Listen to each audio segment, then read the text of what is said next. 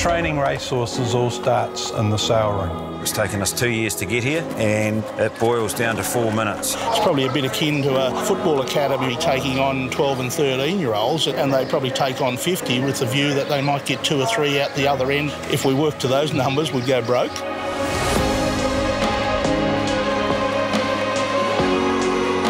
There's nothing that gives me more joy than seeing a good horse that's at a sale. It gives me a great sense of opportunity. And I look at that horse and it just talks to me, right? This horse could be our next champion stallion. We looked at thousands of horses this year. This one could be the one that moves the needle even further for Newgate.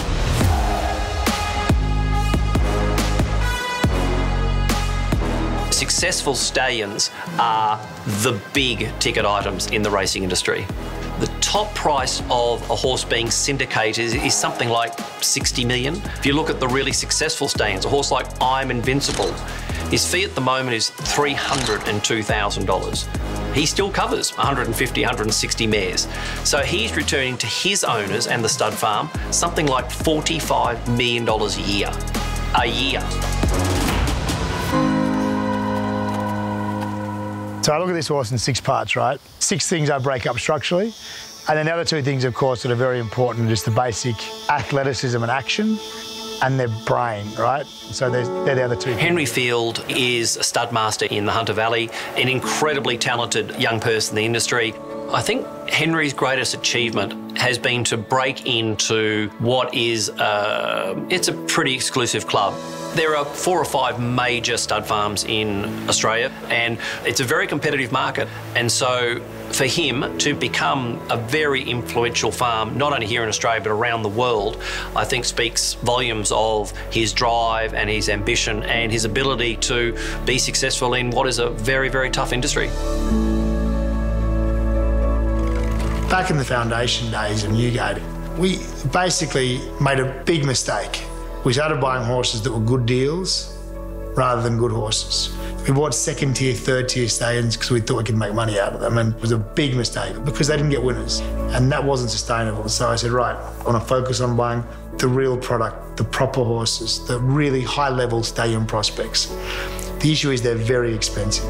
When he started out, he wanted to go and buy a good horse off the racetrack, a horse like Piero. I think he was underbidder on Piero when he went to stud. But when the bidding got up to around 40 million for Piero, that sort of ruled Henry out, because obviously a young stud master, it's very hard to find investors to put 40 million up for an unproven stallion. Henry, he went back to the drawing board and thought, how am I going to find the next stallion? It's a very difficult business. We are competing with billionaires, so we had to take a different approach. We felt there was an opportunity where the value of the yearlings in the market were low and the value of the end product was high.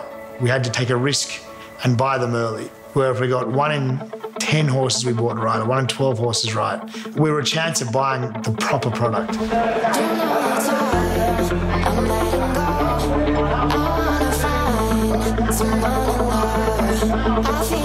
There's 14,000 foals born every year, and of those 14,000 foals, only 6 to 8 colts, 6 to 8, make high-level commercial stallions.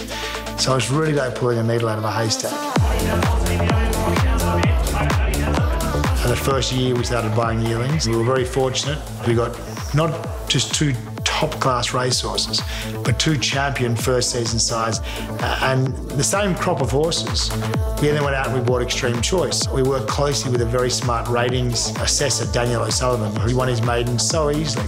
He recommended that we should buy him after 1 start, and suddenly now we've gone from having like 3 or 4 2nd-tier, 3rd-tier racehorses to Capitalist, who was a Golden Slip winner, Russian Revolution, an outstanding top-class, multiple Group 1 winning sprinter, and Extreme Choice. He won the Blue Diamond, the other major 2-year-old race in Australia.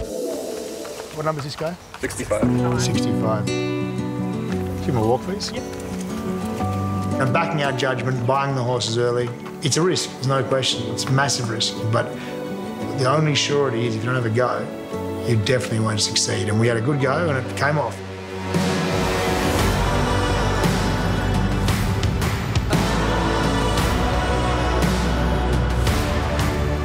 The built our stadium business up horse by horse by horse to the point now where Newgate is the leading farm in the Southern Hemisphere by market share. We're very proud of that. Oh, there's no such thing as luck when you're involved with him, you know. He sleeps, but he never stops thinking.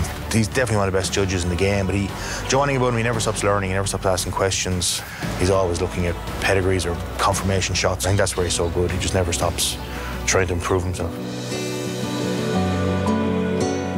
If there's one thing that I want Newgate to stand for, it is that in this business, it doesn't matter where you start. If you've got the ambition, the nous, and the hunger to want to succeed, you can achieve it. And if we can inspire other young people to create something, if we can start from nothing with no capital to being the biggest stadium operation in Australia by market share, our slogan has always been, it's possible, and it really is possible.